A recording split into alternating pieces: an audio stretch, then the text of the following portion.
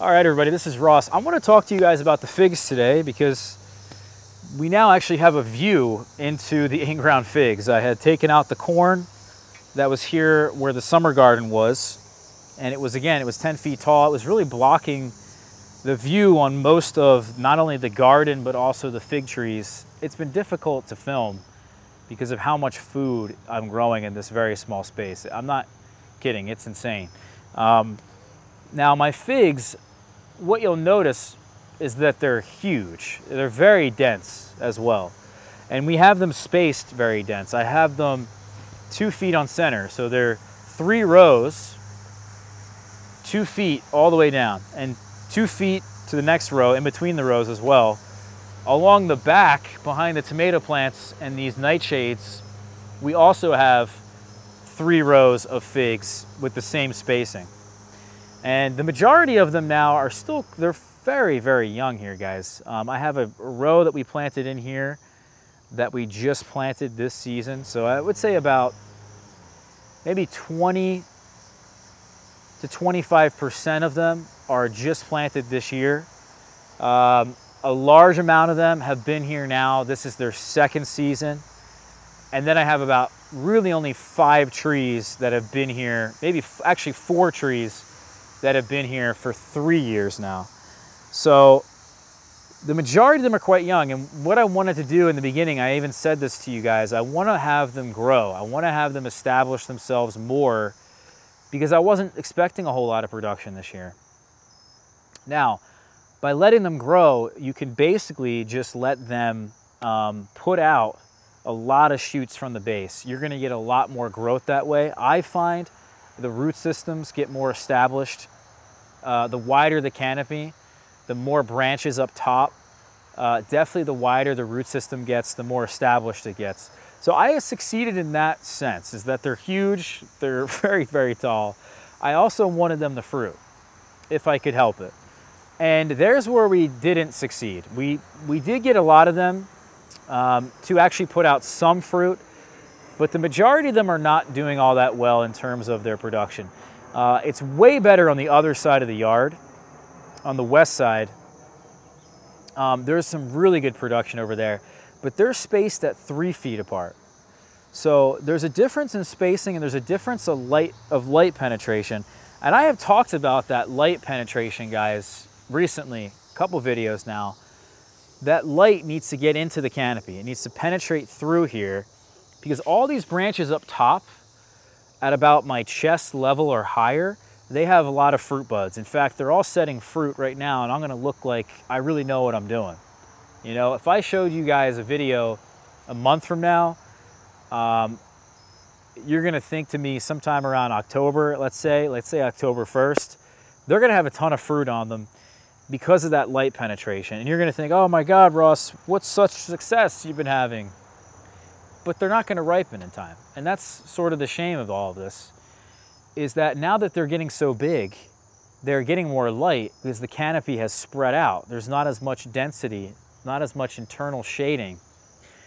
And therefore they're setting the fruits. A lot of these varieties I'm looking around, they all have those buds. They're all doing it themselves with no assistance. And you might think, well, again, like I succeeded in some way, but they're not gonna ripen in time. So what I need to do, and this is for everybody out there, that if you guys are growing your figs at this density, you have them at 2 feet, 3 feet, even 5 feet. If you have them at a pretty dense spacing, I mean, if you wanted to have them in the south or a really warm place, you could probably space them 10 feet, 15 feet, 20 feet. I mean, some of them get like 40 feet wide. So, you know, depending on where you guys live, depending on your climate and like, you know, kind of what you're gonna do to your tree in terms of pruning it every year, you'd want to go further and further. But if you're gonna be really intensive, I think, with this dense spacing, you can get it to work, as I'm gonna get it to work next year, getting these varieties, believe it or not, to fruit very densely.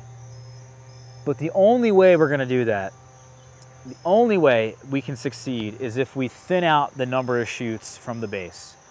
So every variety, as they're spaced 2 feet apart, needs to have at most probably 4 shoots from the base. And I probably want to expand the canopy right now. So I'll take a branch like this. This is my next little goal here. And I'm going to start bending some of these branches more laterally to kind of get the canopy at the base to spread out a bit. And if I can have a more wider canopy, a wider base of the tree, I can then have a wider canopy that has better light penetration, let's say right now. And therefore, I'm gonna have more success. So what I need to do, as I said, is thin out the number of shoots, because if you have too many, you're just not gonna succeed because you're not gonna get that light penetration. Some of these have like, let's say 10, 12, some in the back have like 15 or 20 shoots from the base. That's insane. And it's no wonder they didn't set their fruits. So if you're gonna do it densely, really at all, if you're gonna grow figs in the ground at all, you need to do some thinning. And I talk about thinning every single year, but it just goes to show the utter importance of this particular technique of thinning out the shoots from the base. Even if you're growing them as a bush, you only want to have maybe 5 trunks from the base. And that's permanent. Like if you had you lived in a warm place and you were training your figs, spread out the canes, but select only 5 and spread them out and give them enough room.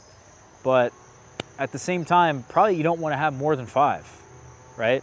So it's a big little tip there for the future of your trees, for the production in the current year. And I just want to tell everybody out there, with this density, you gotta thin.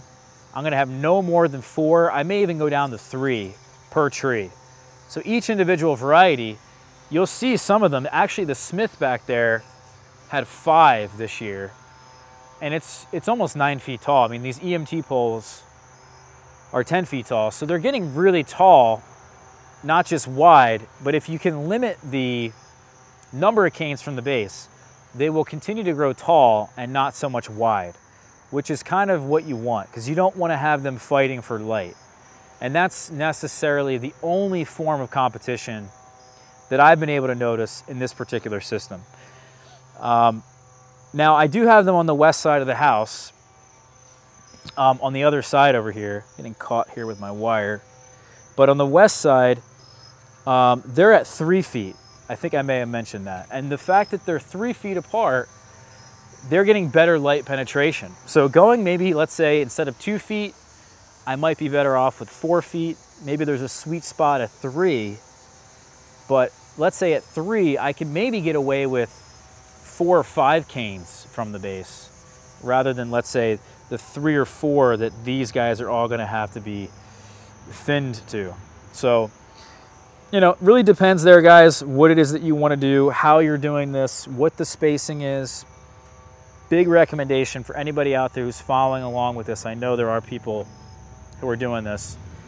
And this will save you guys a whole year of production if you wanted to get some fruit. So hit that subscribe button for me. We'll see you ready soon, all right? Take care. Catch you guys later.